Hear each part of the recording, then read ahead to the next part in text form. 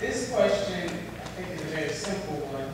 Can you explain the role the district reps or, say, the county council members would have under your leadership? I think this can be answered very quickly. The question probably is more about the relationship between the county executive and the county council. So explain the role of the county council member would have under your leadership. I take this one first. This is something I'm proud of because it takes a special skill set. You have to know how to build a consensus with your council members. I've been a council member when we had a very confrontational and counterproductive relationship with an executive. I've been a council person when we had a very good working relationship, and I've worked on that very hard as a mayor. You have to have an executive that realizes that they don't always get their way. It is not it's not government by fiat. It has to be government by consensus. And if you include people and you share power, you can do that. Now, the other thing I think the county executive has to do is they have to remind the county council people that they are not 11 separate fiefdoms. We have to keep the big picture involved. One of the things I think that the charter should have done differently is I think some of the council people should have been at large, because you would have had at least a few people that would not be representing particular districts. I think that's important. But because we don't have that, we have to make sure that we don't default to a system where everybody wants to divide up the pie in 11 exactly equal ways. Or maybe this person is the council president and they get more than an equal share. We've got to keep our eye focused on the big picture, because it would be a tragedy if we switch to this new system, which is supposed to consolidate people, but then we have 11 separate strategies. It would be completely counterproductive. And I think the county executive can help set that tone very early on, and that's what I hope to do. I have 5 things I want to accomplish in 4 years. I don't have time to figure with council. So November 3rd, I'm going to pull council together, and we're going to meet every week, and they're going to help determine who's going to be the auditor. That's not going to be me and my team then picking people and then going to council and ask for approval. They are going to be involved from day one, because we do not have the time to act as individuals. We have to work as a team. The county executive is going to have to make some executive decisions, but a collaborative approach is the only way we're going to solve the county's problems. I expect and hope that the council reps can help identify the elements of the networks of people and nonprofits and corporations and businesses that are going to knit together our community and make successful economic development happen and make a new Cuyahoga County out of this mess. As an independent, I see no problem in working with the new council, whether they're Democrats, Republicans, or independents. We have been put there by the people to do the people's work. I will not accept any personal agendas or party agendas or self-serving agendas. And when they understand that we're all working for the greater good, I feel very confident that I can get a consensus that I've done my whole life. I started with no money.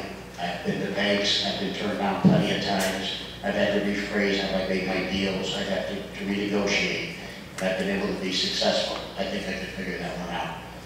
Thank you. And Commissioner? Chuck, don't repeat this, but most of the council candidates left. They got bored with us. So if we talk long enough, the council may just disappear. It's going to be a very strong council. They approved the budget, they approved major appointments, they approved the way forward. So, I mentioned, it's not a small thing. I'd say to each one of them each month, where do you want us to meet in your district? And making sure we take time to tour the most important spots of Lakewood or Mount Pleasant or Kinsman Road and so forth, Euclid, so that they have a sense of propriety and I should say proprietorship in the way forward. Thank you.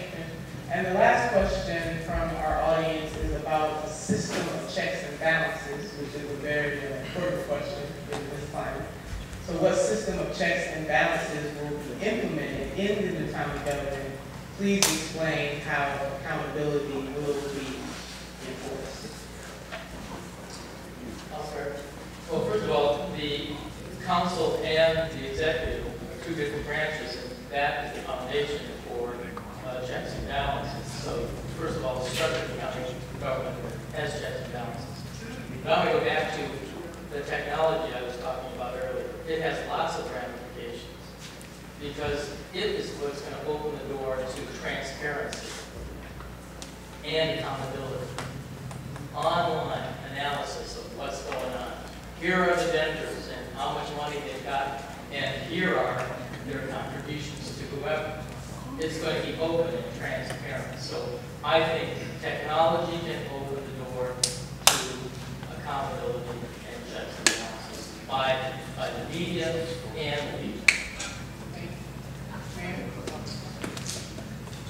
I think the question puts a focus on the major deficiency of the charter, and that is that the charter is set up so that the county council is really the only check on the executive. The problem is, and all of you that are council people know this, it's very difficult for part-time council people to be effective watchdogs on the day-to-day administration of a giant bureaucracy that's over 8,000 employees and over $1 billion.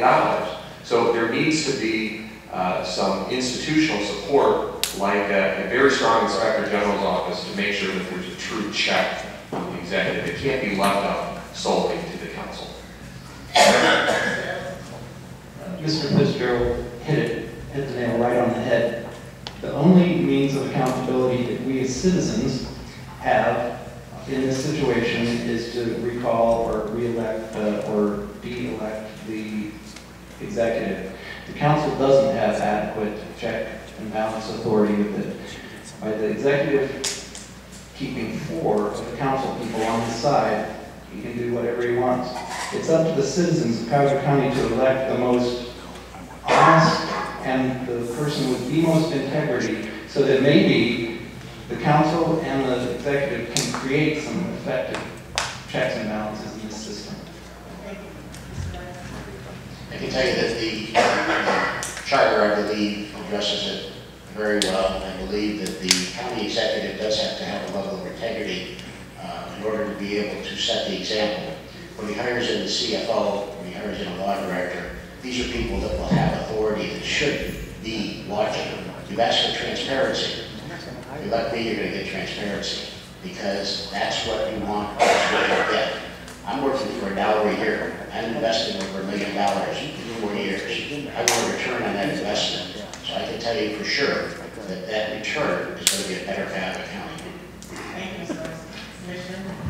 Senator, I'm not going to lecture elected officials because you understand this. 98% of checks and balances and accountability are traced back to who you are. You know that every day of the year you make decisions that are either appropriate or not, favorable to the public interest or not, and you know that so often you have that discretion. So that's first. The council will play a major role, and certainly in this atmosphere, law enforcement and media are going to be omnipresent.